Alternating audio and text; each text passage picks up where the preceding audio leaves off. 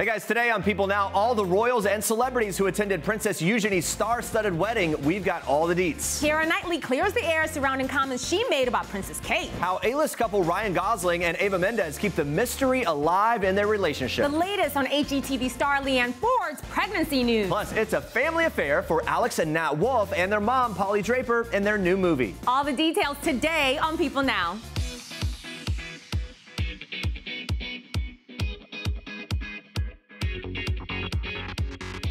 Hey, happy Friday, everybody. Welcome to People Now. We know you woke up super early on this special day to watch Princess Eugenie marry Jack Brooksbank. And if you didn't wake up early, we've got you covered. But talk about a picture-perfect royal wedding. Indeed. And in celebration of the day, we want to know from you what you thought about the ceremony and what you love the most about royal weddings. So tweet us using the hashtag PeopleNow, and you may see your response on the show. We'll check in on our royal wedding reactions a little later. But now let's get into that ceremony. Take a quick look at this.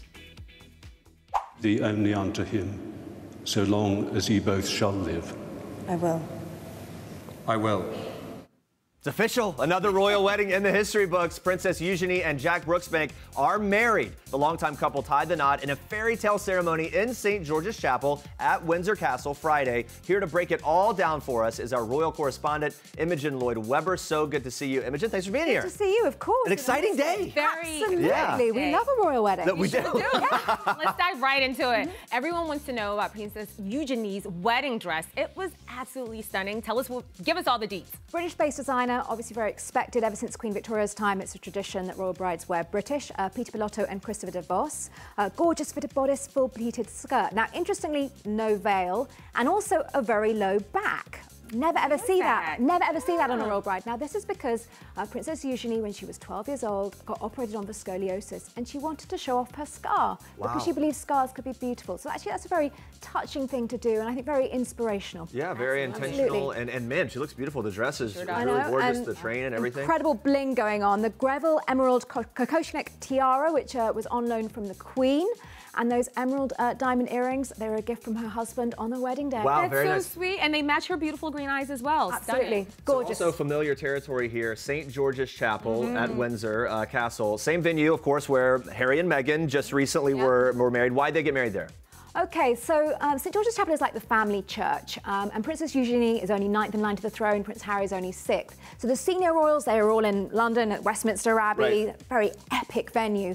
But these royals, no, they're at the family venue. And St. George's Chapel, like when you actually go, is very intimate. I was there for Harry and Meghan's wedding, covering it. And you go in, and it is this sort of wonderful family venue. So less big scale. And I will say, in the scale of my life, it's still an epic venue as well. Yes, I would say. So it was also a big day for Princess Eugenie's mother, Sarah Ferguson. She looked divine. Yeah. How involved do you think the mother of the bride was in the ceremony? Oh, she was absolutely involved every step of the way. Very proud, was busy on social media when they got engaged, being totally overexcited, perhaps a little bit too overexcited. I think everybody can relate to that. Yes. She looked great, was wearing a local designer, Emma Louise design, and loved this. She had a vintage vintage Blarney bag. Oh, wow, okay. Which her mum took to her wedding back in 1986. Oh, that's her really mum, sweet. Susan Miranda, very sadly died many years ago now, but it was just a lovely touch, a way that she got to bring her mother to the wedding. Well, leads me to this. Throwing it back to Fergie's wedding day, marrying Prince Andrew, were there any sort of things included that were special from her parents' wedding day that Eugenie included in her own as well? So actually, on the wedding dress itself, on Eugenie's wedding dress, she had some wonderful symbols, including a shamrock for Ireland as a reflection of the bride's maternal family, the York Rose, as well as Ivy representing the couple's home.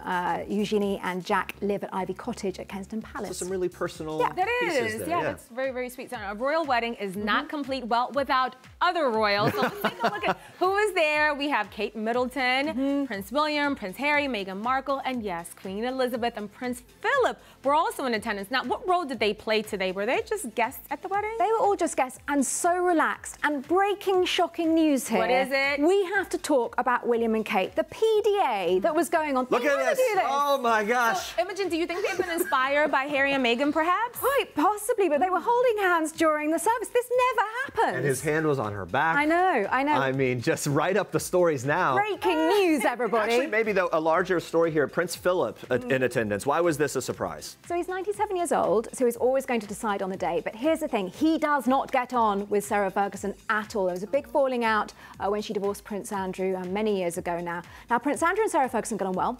Sarah Ferguson and the Queen get on well. Prince Philip does not like her at all, refuses to be in the same room. So it was sort of a big deal, but he was there for his granddaughter. That's sweet. I'm sure Eugenie was smart not to sit them together. All right, so the guests... Yeah, okay, so let's go back to Harry and Meghan really quickly. We can't get enough of them. Look at that beautiful dress. So Meghan is wearing... Claire White-Keller from Givenchy, her go-to designer. And interestingly, Kate was wearing Alexander McQueen, her go-to designer. So they were wearing their wedding dress designers in their outfits today. You know what I find? I find that Meghan sometimes wears like muted colors. Would you say that she loves doing that during the wedding? I think also she didn't want the spotlight on her today. They were in the side door, these senior royals. They weren't going around the front entrance. They absolutely wanted the spotlight to be on Princess Eugenie. Makes a lot of sense. Now, the guests that always steal the show are the littlest royals. Do you think Prince George and Princess Charlotte are wedding pros at this point? I think they probably are. But look at that wave, Charlotte. Oh, just gorgeous. Waving. I mean, she's so good at this now. Lots of wind, a little dangerous there for everyone involved. But she still got it. She knows how to navigate those winds. And George looks like he's coming out of his shell a little bit, so that's wonderful to see. No I mean, Prince Louis, though. No Prince Louis in sight. He's of course, too young. little, Okay, Jeremy. I'm just saying I'm keeping an eye out for the Louis. Honestly. Yes. One moment everyone is talking about, though, is when this adorable little page where we saw a little bit of it there, but when he took a tumble. That's another Louis de Givenchy, yes, coming up the stairs. So here we go. Here he goes. It is. Okay, so he steps up, and wait a minute, there's the wind. But look at how quickly he bounces back. Well, they're little at that point. There's less far to fall, isn't there? But no, the wind was crazy. Hats were flying. Skirts were blowing. I mean, that was blowing up. Yeah. So it was. look at this. There we go. Fascinators were blowing up. You need some pins to hold that down, right? Because if that wind is going, there you go. You can't mess up a picture-perfect moment. The fascinators would be tough to keep in place on a normal day, much less that windy. Indeed, on a windy day. Now, along with the royals, there were a slew of celebrity guests, from Cara Delevingne, Liv Tyler to Kate Moss. I'm assuming all these big names are close, intimate friends of the couple. Absolutely. Eugenie actually lived in New York for a while, very international, knows all these celebs. Ricky Martin was there, Liv Tyler. But interestingly, it was going to be a little bit awkward perhaps at the reception because Prince Harry's two big ex-girlfriends, Cressida Bonus and Chelsea Davy, were both in attendance. Wow. What is that conversation? So we'll see how that goes. Eugenie and Harry are very, very, very close. She obviously kept in touch with his exes. Right. So I don't even know how that's going. So they'll probably show up because the rest of the day is very busy. What's the agenda? Very busy. So there are 3 parties. I mean, you know, there's a lot going on. A lot going on over there, yeah. So yes, the Queen is hosting a champagne reception at Windsor Castle. So that's basically for everybody. Then this evening, 400 people are going to a party hosted by Prince Andrew and Sarah Ferguson at Royal Lodge, which is Prince Andrew's home. And then tomorrow there's sort of like a hangover day.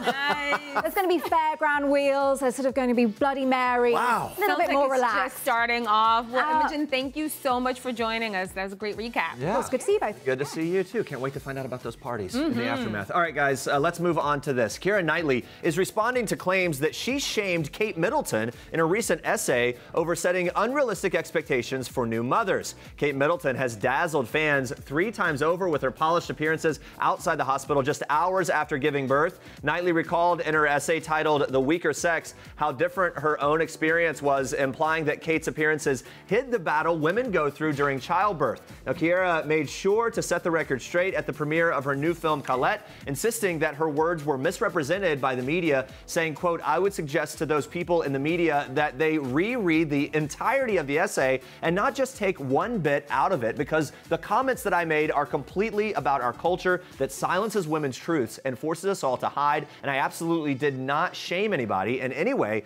In fact, quite the opposite." Kiera's own daughter with husband James Wright and Edie just turned 3, and the Colette actress opened up to people about how important it is to her to balance motherhood and her career. Kiera asked for production on her new movie Colette to be postponed because Edie was so young that she would have been too tired to learn her lines, and they sweetly obliged. Edie doesn't seem to be fazed by her famous mom's job as an actress. Kiera says, quote, "I think she thinks that everybody's mom is in pictures." Edie has hit a milestone of her own, her very first curse word. That's right after almost being in a little bit of a car crash. The little girl asked her daddy, "Hey, is that when you say bleep, he must have let something out of the bag there. So yeah, I'm sure they laughed about that. And they're always listening. Yes, they are. Ryan Gosling and Eva Mendes are one of Hollywood's most mysterious A-list couples, and they want to keep it that way. So in this week's People, a source says the two, quote, love and respect each other and try to give each other space to pursue what they love. Now, the two were first linked back in September of 2011 after a PDA-filled date at where else? Disneyland. After As you do. As you do, right? After meeting on the set of their film,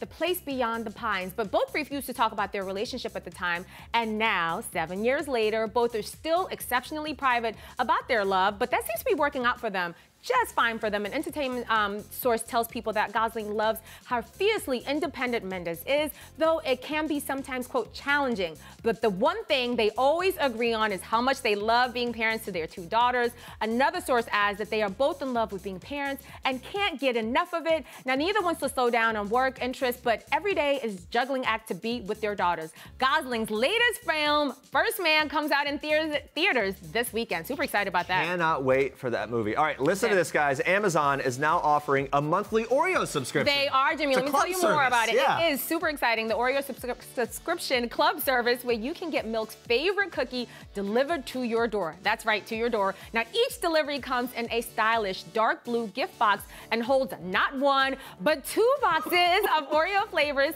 a special gift, and a recipe card. It's the best thing I've ever heard of. Truly, right? And if your sweet tooth just is strong enough to sign up for a year's worth of Oreos, don't worry. You can get subscriptions for 3, 6, or 12 months. So the Oreo subscription costs ranging from $60 to $240. It's a small price to pay, really. And I know, for a lot of joy, but unfortunately, it does not include a tall glass of milk. Sign me up. All right, guys, we've got all the cutest babies of Instagram. That's right, Blake and Adam's bromantic smooch. Plus, are Pete and Ariana getting a prenup? It's all in this week's People Star Tracks recap. Here comes the bride. And a prenup. Ariana Grande and Pete Davidson are very close to finalizing their prenuptial agreement. An agreement Pete fully approves. Joking with SNL's Colin Jost, it was a footwear necessity. Well, obviously, I wanted one, you know, so God forbid we split up and she takes half my sneakers. Ariana's worth about $50 million from tours, album sales, endorsement deals, where Pete Davidson is worth about $2 million. And not being the breadwinner apparently comes with some perks. I live at her place, you know? She pays like 60 grand for rent, and all I have to do is like stock the fridge. A fully stocked fridge and a wedding next year? What's not to love? I just kissed Adam Levine. Let me paint a picture. I just kissed Adam Levine. Say what? The Voice's resident bromance just went up an octave. You're getting a kiss for that. You're getting Yep, he went there, and here's how it went down. Singer Kirk J turned the chairs of all 4 judges, but his strong country roots convinced Adam to flip to Team Blake. Blake returned the love by planning not 1, but 2 cheeky smooches on his front. How bromantic. Cute baby alert! Alexis Ohanian Jr. is ready to Vogue. Serena Williams posted this pic on the gram, celebrating 10 million followers with her adorable mini-me. And have mercy. Billy Stamos is poolside chilling with his papa on Insta. And it's pretty clear he already has his dad's slick moves.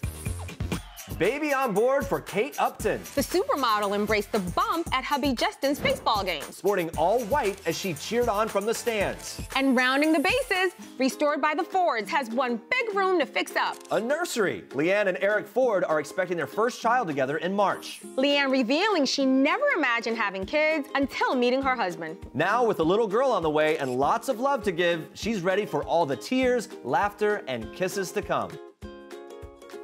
So happy for them. Stay with us. Alex and Nat Wolff are joining their real-life mom, Polly Draper, in Stella's last weekend. Mom plays alongside her sons in an awesome confess sesh. And a little hint here, Ryan Gosling does come up. Stick around for that. And guys, we are still swooning over Princess Eugenie's gorgeous wedding to Jack Brooksbank. We've been asking about your reactions to the ceremony and what you love most about royal weddings. Let's take a look at what you have been tweeting about. Yeah, let's see it. So Shay says, I love seeing the little kids. They're always so funny and adorable. So they really are. Aaron says, the fashion, it's great to see what everybody is wearing. And the flowers, by the way. That's also right. into that. Mm-hmm. Keep sending in those tweets. Now, watch this.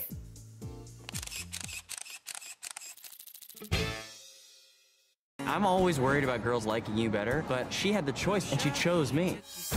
Could be awkward. Alex and Nat Wolff star alongside their real-life mom, Polly Draper, in Stella's Last Weekend. The movie, which Draper wrote and directed, is about two close brothers who fall for the same girl. So I had to ask if this was something that maybe had happened in real life. Take a look.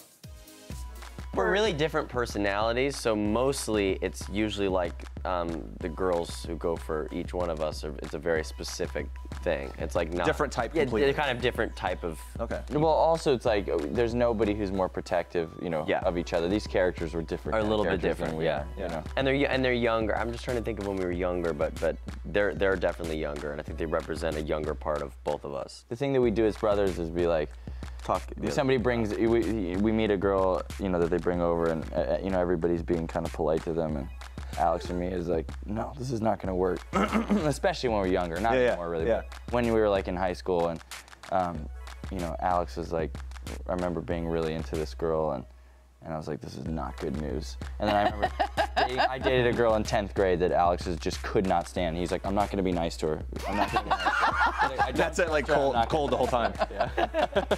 Who's typically, is there one of the two of you that And then our other friends started dating her, and I said, I'm still not gonna be nice.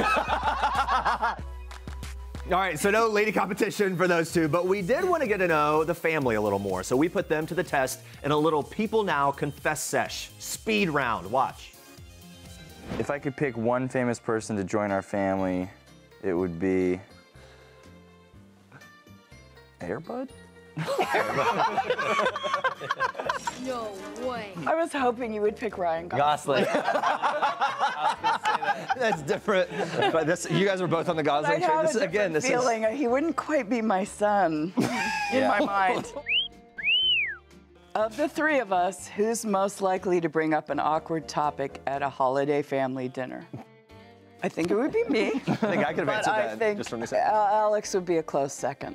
Yeah. I wouldn't bring up an awkward topic. I'd bring up a controversial Let me just tell you topic. one thing that Alex did at my nephew's wedding. Tread lightly You now. might have to. No, you might have to. I gave a lap dance to the groom in front of everybody, and then simulated oral sex in front of our entire family. In front of all the wedding guests, old people. Out of the three of us, who's most likely to lie about liking a birthday present?